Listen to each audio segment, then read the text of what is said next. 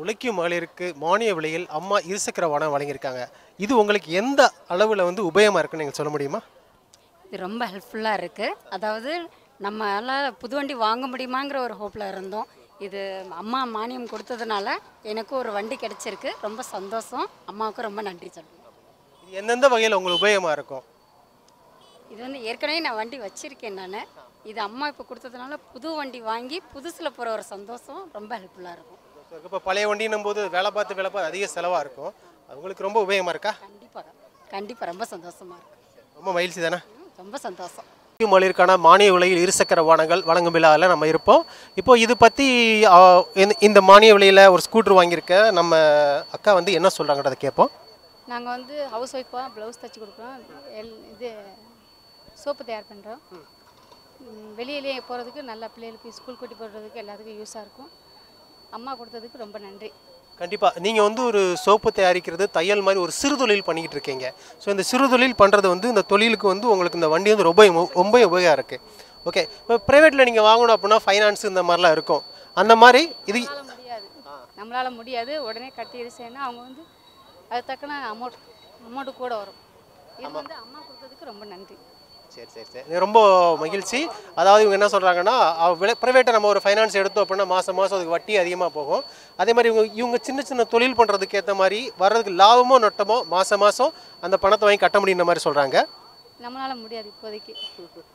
ஏன்னா இப்போ இது வந்து கட்டின வந்து நம்ம வச்சு இது செஞ்சது நம்மளால் முடிஞ்ச ஒரு உதவி மாதிரி. ரொம்ப உபயோகமாக இருக்கும் உங்களுக்கு. உபயோகமாக இருக்கும். Thank you madam. தேங்க்யூ. அம்மா இருசக்கர வாகனம் வழங்கியிருக்காங்க. இந்த வாகனத்தை பற்றி நீங்கள் என்ன நினைக்கிறீங்க? இது எந்த அளவுக்கு உங்களுக்கு உபயோகமாக இருக்கும்?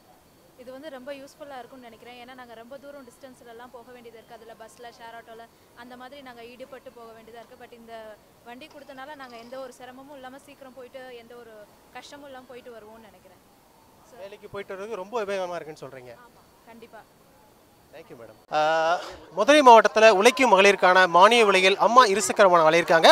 இது எந்த வகையில் உபயோகமாக இருக்குன்னு சொல்லி உங்களோட கருத்தை நீங்கள் சொல்லுங்கம்மா. ஒர்க்கிங் போகிறதுக்கு, பிள்ளைகளை ஸ்கூலுக்கு போயிட்டு கூட்டிகிட்டு வர்றதுக்கு இதுக்கெல்லாம் வீட்டில் எதிர்பார்க்க முடியாது. அவங்க வேலைக்கு போயிடுவாங்க. அதனால் நம்ம நமக்கு தெரிஞ்சால் இந்த திட்டத்தினால கொஞ்சம் யூஸாக இருக்குது. இது இப்போ இந்த திட்டம் கொண்டு வரலாட்டியும் கூட எடுக்கணுன்ற எண்ணம் தோணாது. ஸோ இது வந்தது எங்களுக்கு ரொம்ப யூஸ்ஃபுல்லாக இருக்குது. கண்டிப்பாக. இப்போ நம்ம ஒரு ப்ரைவேட்டாக ஒரு ஃபைனான்ஸ் போட்டு வாங்கணும் அப்படின்னா நம்மளால் மாதம் ஃபைனான்ஸ் கட்ட முடியாது. யோசிப்போம். இப்போ இது நம்மளுக்கு இது ஃபண்டு போட்டு தான் வாங்குகிறோம். இருந்தாலும் இது வரதுனால ஒரு எதிர்பார்ப்பு இருக்கிறதுனால எடுத்துட்டோம். எந்த ஒரு வட்டி இல்லாமல், நம்ம ஒரு ஸ்ட்ரெஸ் இல்லாமல் நல்லா கொஞ்சம் ஈஸியாக இருக்கு. ஓகே. அம்மா இது உங்கள் பாப்பாவா? எங்கள் பாப்பா தான். தேங்க்யூ சொல்லுப்பா. தேங்க்யூ சொல்லு. தேங்க்யூ சொல்லுப்பா. Thank you பாய்காண்டி madam. இப்போ குழந்தைகளை ஸ்கூலுக்கு அனுப்பி விடுறதுக்கு இல்லை எதுவும் பிஸ்னஸ் பண்ணுறதுக்கு இது எந்த லெவலில் யூஸ் ஆகுது உங்களுக்கு? அது ரொம்ப ஈஸியாக தான் இருக்கும். பிள்ளைகளை வந்துட்டு வெளியில் ஆட்டோவுக்கு இல்லாது ஸ்கூல் பஸ்ஸு இந்த மாதிரி இது பண்ணாமல் நம்மளே கொண்டு போய் விட்டுட்டா சேஃபாக இருக்கும் இல்லையா? பஸ்ஸு ஆட்டோ அப்படின்னா சேஃபாக போனாங்களா இல்லையா அப்படின்னு தெரியாது. இதுவே நம்மளே போனோன்னா நம்ம பிள்ளைங்களை நம்ம சேஃபாக கொண்டு போகிறதுக்கு இந்த வெஹிக்கிள் ரொம்ப யூஸாக இருக்குது. சார் நீங்கள் நம்ப தேவையில்லை, நீங்களே எடுத்துகிட்டு போய் எங்கே வேணாலும் போயிட்டு டக்குன்னு விட்டுட்டு வந்துடலாம்.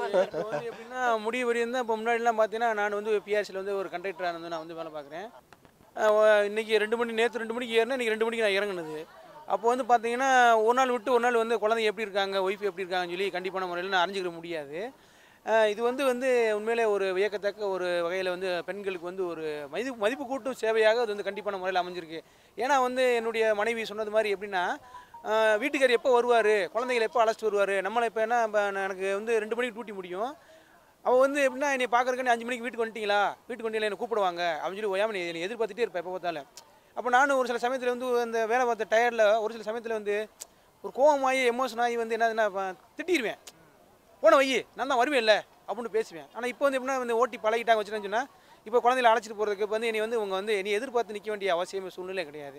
இதே மாதிரி என்னுடைய மனைவிக்கு அமைஞ்ச திட்டம் மாதிரி தமிழகத்தினுடைய எல்லா மக்களுக்கும் அமைஞ்சால் சிறப்பாக இருக்கும்.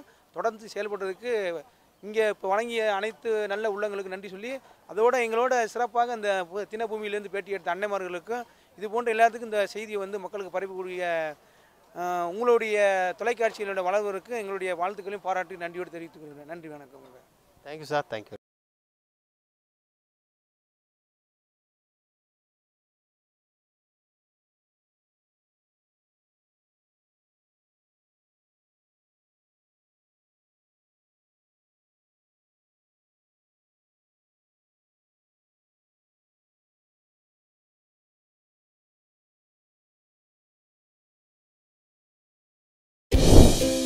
தொடர்ந்து இது போல் வீடியோஸ் பார்க்குறதுக்கு கீழே இருக்க சப்ஸ்கிரைப் பட்டனை கிளிக் பண்ணுங்கள்.